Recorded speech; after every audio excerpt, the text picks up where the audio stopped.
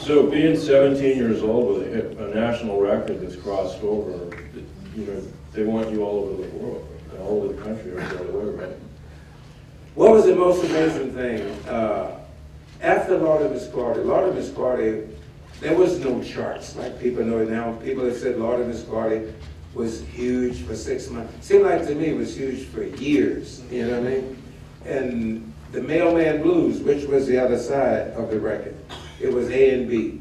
And then my next record, OOU, and I Wish the Picture Was You, up the charts. Whatever, they stopped making charts because of my teenage record. There was no other music, nobody but me.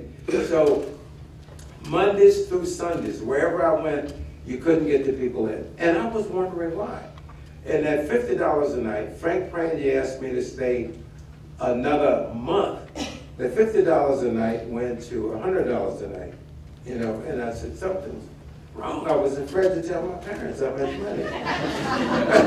My father was making $75 a week, you know what I mean? And then he called me in his office and said, there's people want to give you, man, $350 a night, and I'm going to pay for the band, you know what I mean? I had no idea what this man was talking about. So it kept going and going and going. And then spectators, if I went to, say, Charlotte, North Carolina, there was as many white kids there. It was called spectators. As black kids, it depended on how many was who that played when I went to town. If it was more white kids there, it became a white dance. And if it was more black kids, it became a black dance. But nobody left. The white kids would be on one side, and the black kids would be on the other. That only lasts for a few minutes.